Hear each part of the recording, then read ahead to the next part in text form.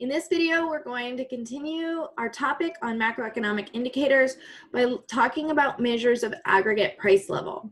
You'll often hear people talk about inflation or changes in prices as an important indicator of what's going on in the economy. And we're going to talk here about two different ways to measure aggregate price changes. The first is the GDP deflator, and the second is the CPI index.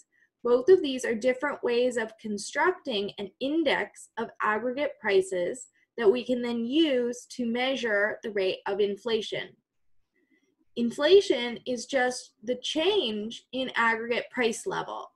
It's the percent change in aggregate price level from one period to the next, okay? Or the growth rate in aggregate prices. So the first thing that we need to do to calculate inflation rates is to figure out how to calculate the aggregate price level. That's actually a really, really difficult question. How do we calculate the aggregate price level? Because it asks us to average prices across all products, across all stores, across, right, our whole geography. So there's not necessarily one right way to calculate the aggregate price level. We actually have lots of different price indices that we use to calculate inflation rates for different types of questions. But in this class, we're just going to be talking about two of them. So we'll talk here first about the GDP deflator method using the same example that we were talking about last time. All right, so what I've done is I've just got my numbers here from the last video for nominal and real GDP, and then we're going to use those to calculate the GDP deflator, which is one measure of aggregate price level, and then calculate our inflation rate based on the GDP deflator. The GDP deflator method is basically to take a ratio of nominal to real GDP multiplied by 100 to create our price index. Let's think for a minute about what that means. Nominal GDP uses current year production and current year prices. Real GDP uses current year production and base year prices. So when I divide, I have a ratio of prices in the current year to prices in the base year. And that's exactly what your GDP deflator is going to tell you. How high are prices in this year relative to the base year? And then we basically index everything to be equal to 100 in the base year. So let's do some calculations and see how that works out in this example. Of course, in the base year, in 2004, my price index will be equal to 100. That will always be true. In the base year, your price index will always be equal to 100 by design.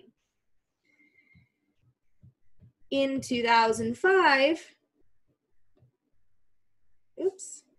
I've got nominal GDP over real GDP times 100. And that gives me 162.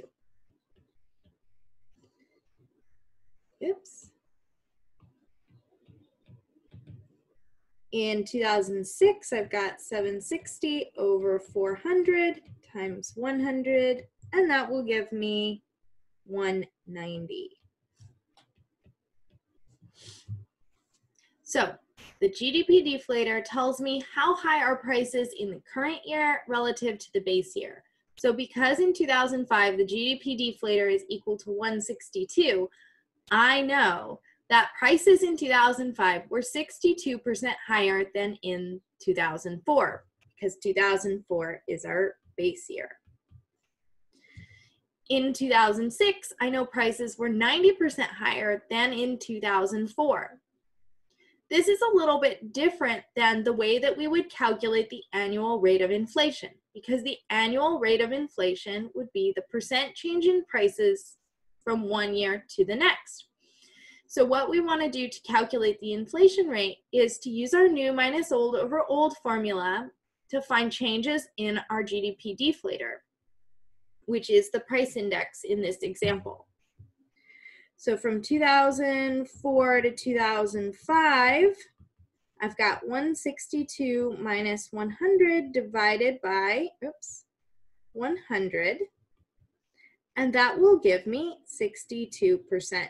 You'll notice that this inflation rate is the same as the difference between 2004 and 2005 in the GDP deflator. The reason is because the denominator of our fraction here is 100. Okay, this is only true in the base year, okay, when we use the base year as the first year in our inflation calculation. So always use, this is a really common mistake, you always need to use your new minus old over old formula in order to get the right answer when you're looking at inflation in years other than the base year. So from 2005 to 2006, my rate of inflation would be 190 minus 162 over 162. Now, this is not going to be equal to 90%. It's also not going to be equal to 28%, which is the difference between GDP deflator in 2005 and 2006.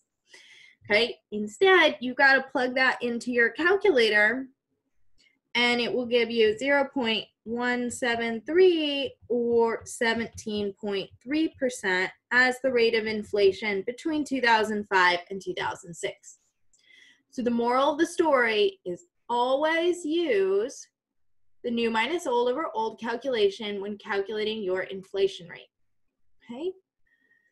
So here's the GDP deflator method of calculating inflation. I told you we're going to talk about one other method for calculating the inflation rate, and that's because the CPI method is the most commonly cited method to calculate inflation. So we want to understand why we use CPI rather than GDP. Of course, some people will also look at the GDP deflator method. Why is the CPI method preferred? What's the difference between these two methods? So here, the last part of this video, I'm just going to introduce the CPI method, and then we'll do a practice problem with that in the next video. All right, so CPI stands for the Consumer Price Index.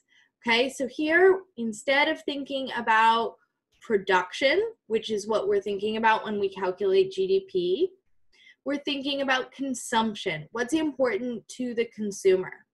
The GDP deflator method creates a price index based on domestic production because that's what goes into GDP. But when we're talking about changes in prices over time, we're much more likely interested in the experience of an average consumer. So the CPI uses a basket of goods based on the Consumer Expenditure Survey. Yes, the government does a survey to figure out what are people buying. We look at the average consumption across a variety of different products, and then we come up with some basket of goods. I don't know why it's called a basket, but that's what we call it. It means just a group of products that we're going to go find the prices of. The basket of goods that we use to calculate CPI contains hundreds of different products. We break these products down into 8 broad categories: food and drink, housing, apparel, transportation, medical care, recreation, communication and education, and other goods and services. And these categories cover basically everything that consumers buy. Now, you might see news articles that report about the rising cost of healthcare. Most of the time, this is based on our CPI index for our medical care category. So this is a really useful thing for you to understand in terms of how we measure changes in price over time and how we use CPI to understand inflation rates. On the next page, we're going to go through an example where we calculate inflation using both the GDP deflator method and the CPI method. Then we'll compare and contrast.